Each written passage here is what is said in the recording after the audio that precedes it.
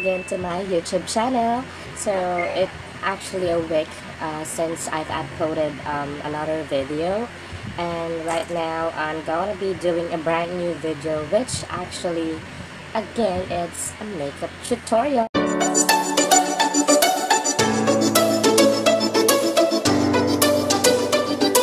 Alright, no minsan kasi guys, nakapanood ako ng video ni Miss Nikki, one of the most famous vloggers international, so that's outside Philippines. She actually made a like a phantom or half mask phantom opera makeup tutorial, and I was inspired by that, so I'm gonna be doing a phantom mask also, but that's not the same as what she did, so we'll need to make a brand new one. Okay, the thing that we need to do today is actually draw a line here. Alright, that makes the mask itself on my face. So that's not going to occupy the whole half of my face. Ano lang, kalahati lang siya guys. Actually, hindi pa siya magkakapang lahat. Ganyan lang. So, let's start.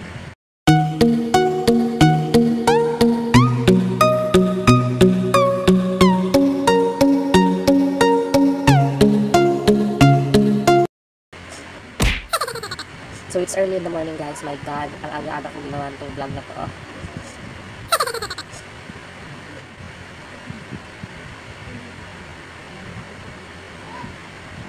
Kailangan natin maglagay ng foundation sa ating face. I'm gonna be using this Tractor for my base foundation. So I'm gonna be putting it like this. So okay lang siya guys, kahit na maano niyo yung pinaka-line. Kasi tatanggalin naman natin yung mga sobra mamaya.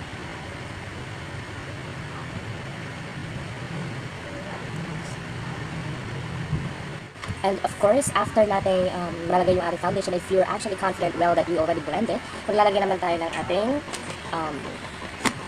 light concealer. So we're gonna conceal the dark part of our face. So we'll be using this light shade here.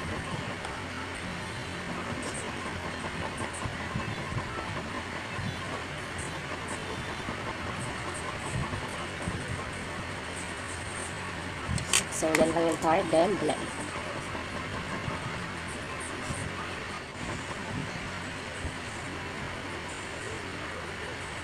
So after lang guys, ayan, na-blend ko na nga ang ating foundation at saka yung ating concealer sa ating test. Next natin gagawin is of course to set the foundation. Alright, so ito guys, sineset na po natin ang ating face para hindi po mag-clog yung ating ilagay na. So yan, tapos na po ang ating set. Now what we need to do here is to draw the brow. We're gonna be doing like a 3D one, so medyo makapal siya guys. Since we're gonna be doing a mask, not a regular makeup tutorial, you know. So in this part guys, I'm gonna be using Urban Decay Black gel liner for my brows, and I'm going to tap it with brown shadow light eyebrows, and that's a powder.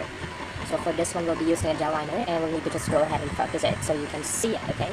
So for my brows, we'll be using this one. Just for the base only, not the whole eyebrows.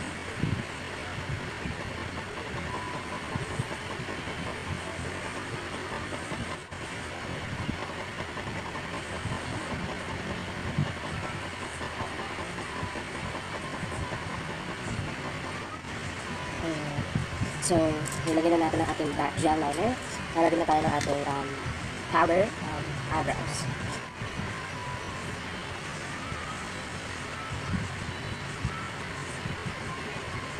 Alright, so ayun sa tingin ko okay ng ating brows. Now what we need to do next is to conceal it, of course. Kailangan natin ng concealer para makita natin yung totoong shape ng ating kilay guys. So, for concealer, the same thing.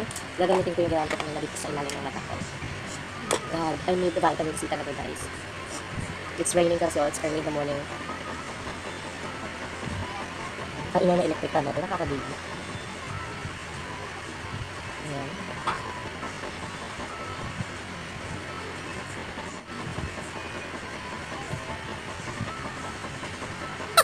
Alright, so after that guys, nalagyan natin na concealer yung ano natin, kahit barala, kasi mask lang naman ang gagawin natin.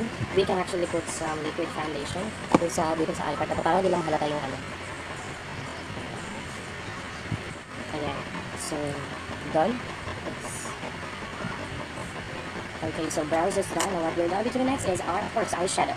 So guys, gagamit tayo medyo napula-pulang eyeshadow for today. So, hope this will work. So we're going to just put it here. Okay. Pero nakikita nyo siya guys, ayan.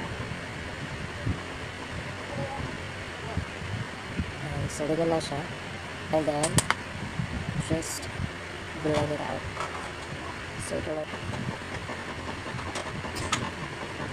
So, after natin nalagay ang ating red eyeshadow, we're gonna be using eyeshadow. Oh, yan.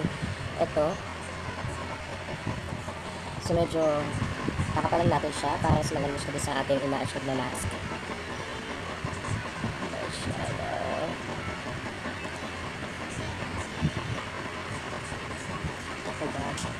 And just blend it with the red one.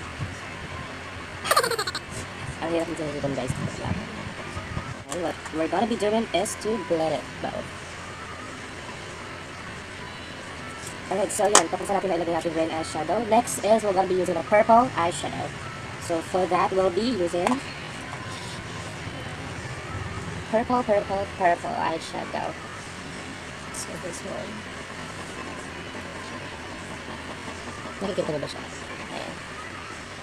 So, itong eyeshadow na meron tayo ngayon ay light lang siya, wala tayong dark, violet. So, let me check if we have one. So, nakahanap ako ng ating violet eyeshadow. Ayan. So, oh god, tingin ko nawala na yung kulay green. So, kailangan natin siyang lagyan ulit.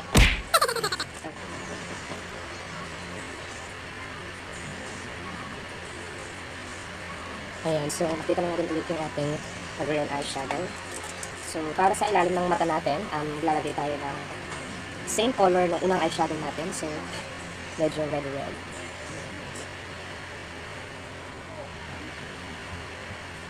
Ayan. Ayan siya guys. And then, maglalagay tayo.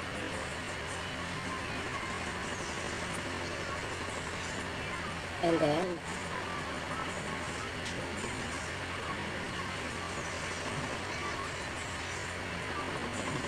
so ayan guys, ang ating eyeshadow. Need to just blend it out kasi parang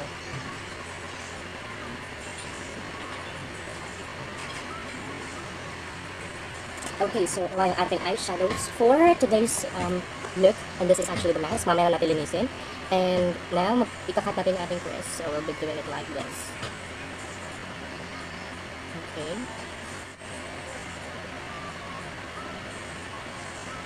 So, pagagawin natin itong guys, medyo lalagyan natin siya ng tail.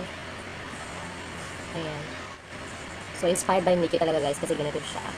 Pero yung mga colors na ginamit ni Miss Mickey is talaga ano siya guys, napaka-pigmented ng mga eyeshadow niya. Well, sa mga Android phones kasi talaga binubura niya yung color ng makeup. Kahit ang kapakapalan na nilagay ko sa personal, tatanggalin pa rin talaga. So, pinag-ipunin ko talaga makapili ng camera.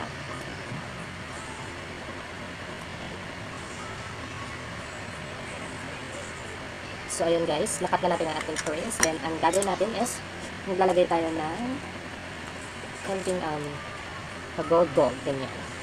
Yellow gold.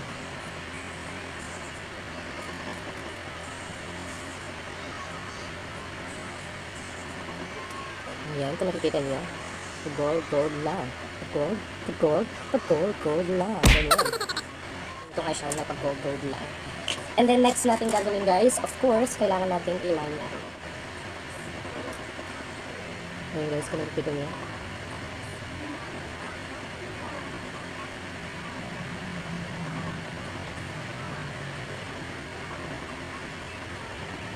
Okay, so nakikita naman yung line na ginawa nito. And just try to blend the excess shadows. Okay. So after nun guys, maglalagay tayo ng medyo dark eyeshadow sa ating under eye.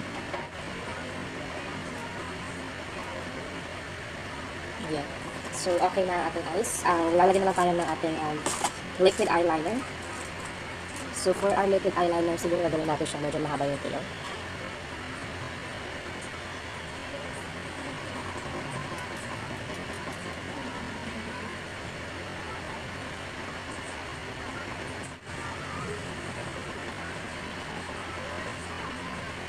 So, tapos na natin na ilagay ang ating liquid eyeliner. Next natin gagawin guys is maglalagay tayo ng ating false eyelashes. Then mamaya mag-bronze tayo. Okay? So, I'll be back. Eyelashes is on. What we're gonna be doing next is to put some bronzer on our face. So gagawin ko medyo ko muna. Ilalampas ko siya dito sa linyang ginawa natin. Kasi mahirap pag dito lang eh. Hindi ko masasakto. Okay, that's enough. And for our blush, we'll be using this one.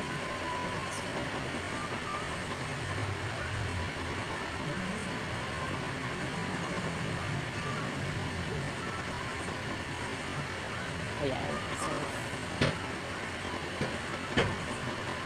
So I think it's enough. And we'll be using a shimmer, of course, a shimmer blush.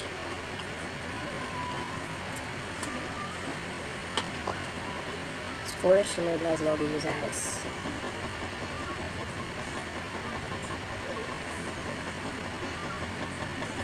Oh, that's too much. Okay. And then for our highlighters, we'll be using this. Okay. Highlighter is kind of one of my favorite things when I'm doing makeups. Okay. So of course we're going to contour our nose also.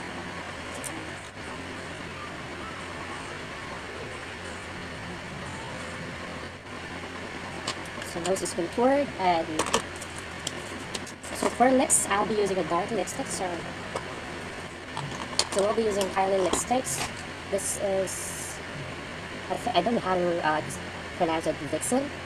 I'm not quite sure about it. This is just for my friend, and I'm not quite sure if it's real. So for lipsticks, we'll be using this one.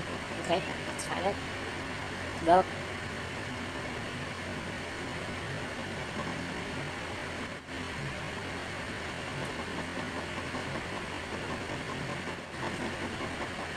So I think I'm done doing this lipstick. Now I'm going to clean up, okay, the mask. So I'm going to clean up.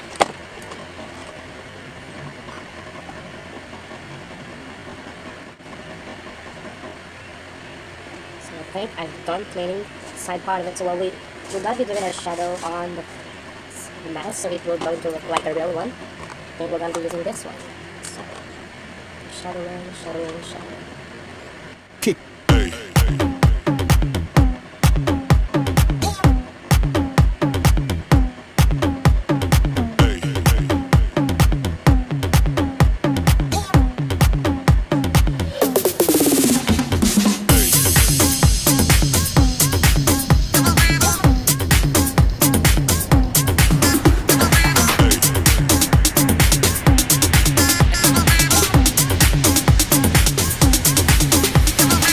Everybody shake it, baby.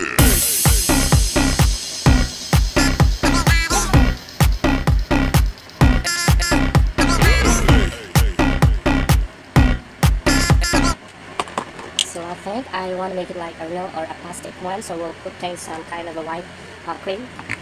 So is ginagawa ko, nagaline ako ng parang mga white lines dito sa part na to para magmukha siyang ano,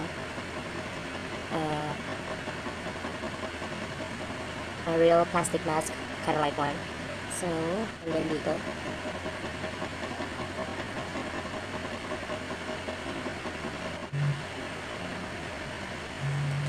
And so yun guys, tapos na natin ginawa ang ating mask for today. Let's just go ahead and do a finished look and I'll be back. Kick. So ayun guys, tapos na ang ating final look para sa ating makeup tutorial for today, and that's the Phantom Mask Opera makeup tutorial. So if you guys like it or just nagustuhan nyo ang ating makeup tutorial for today, then all you need to do is subscribe to my channel and click the notification bell icon para ma-update pa kayo sa akin sa sunod na videos. So don't you worry, I'll do my best to keep it updated, and let me just go ahead and give it a thumbs up for you. And thank you so much, of course, for those who subscribe to my channel. That's kind of a great thing that you did to me. Those are actually my friends, and for those people who I don't know, I'm actually not friendly yet, well, keep on actually subscribe to my channel, of course, okay? So thank you so much for you guys, and goodbye.